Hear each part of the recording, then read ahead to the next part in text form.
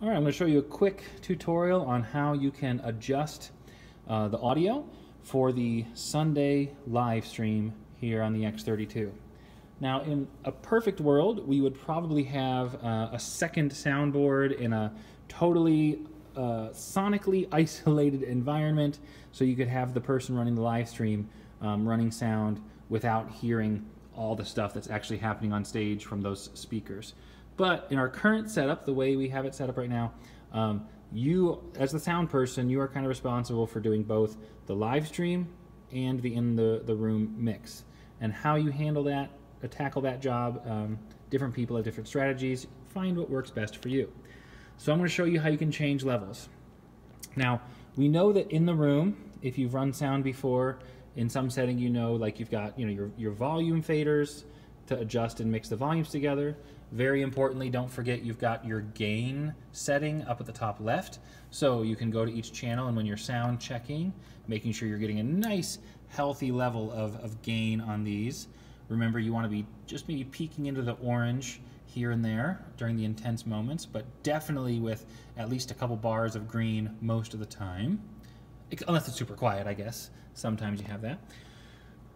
And so that's pretty straightforward. You can change levels on the individual channels. You can change the buses to bring up like all the vocals at once, all the instruments at once, the drum mics at once, although you probably won't need that a ton in the room because the drums, well, they're drums and they're loud.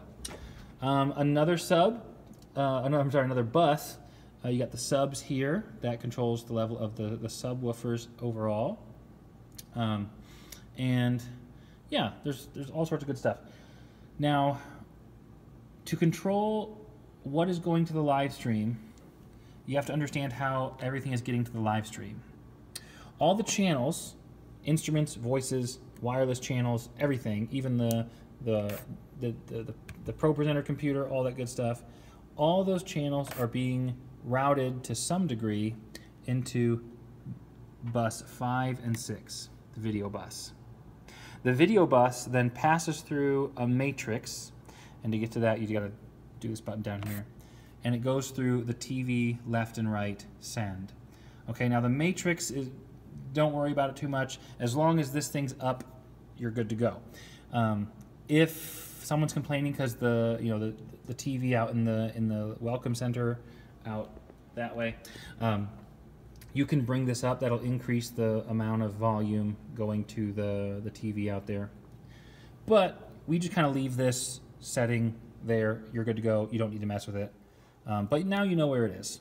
So the sounds come, just to review, from all the channels. They filter through to the video left-right bus, which then filters through to the TV left and right send. And that is what gets sent to the video computer. The TV left-right send also gets sent to the TVs in the building, so that might be useful, but that's not really the live stream. So let's get back to the live stream, shall we? So we look at, like I said, buses 5 and 6. That's the video left and right. To find out, kind of change the mix, there are two steps, two buttons you have to hit. First, hit Sends on Fader. This button, when you push it, will show you how much of each channel, how much signal is getting routed into whatever bus you select. So if I hit Sends on Fader, next important step is to select the video bus.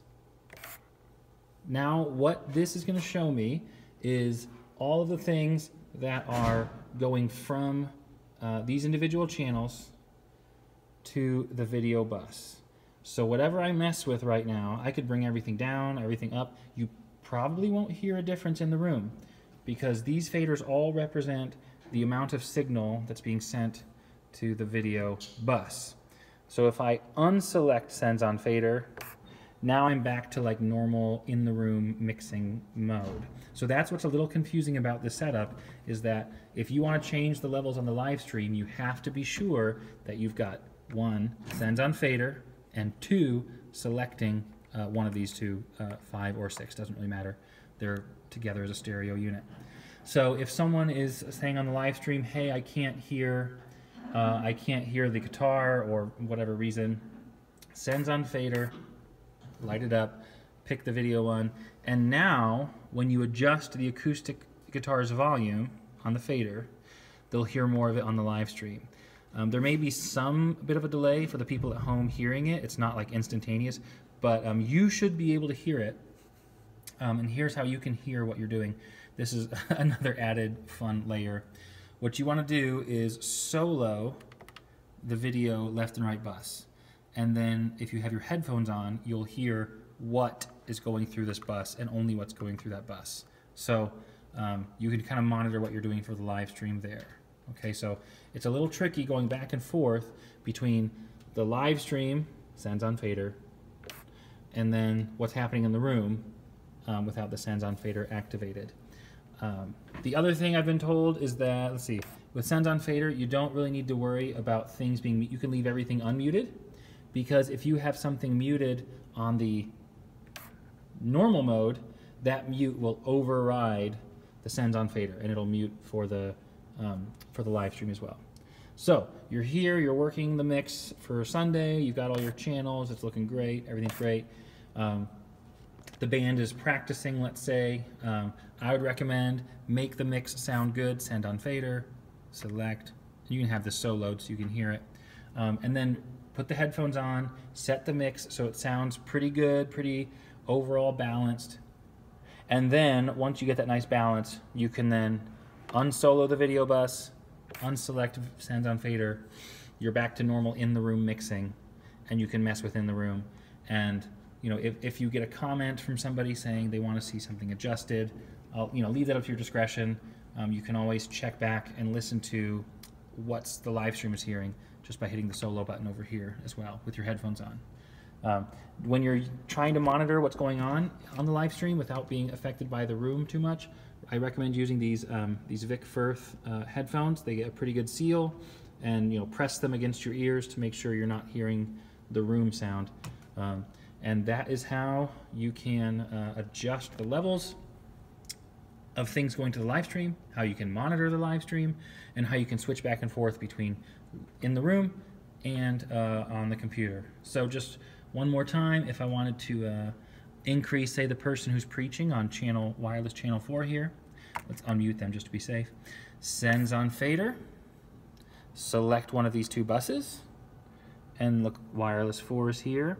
We can give them more oomph going to the video send, the video bus. And that's how you adjust levels for the live stream.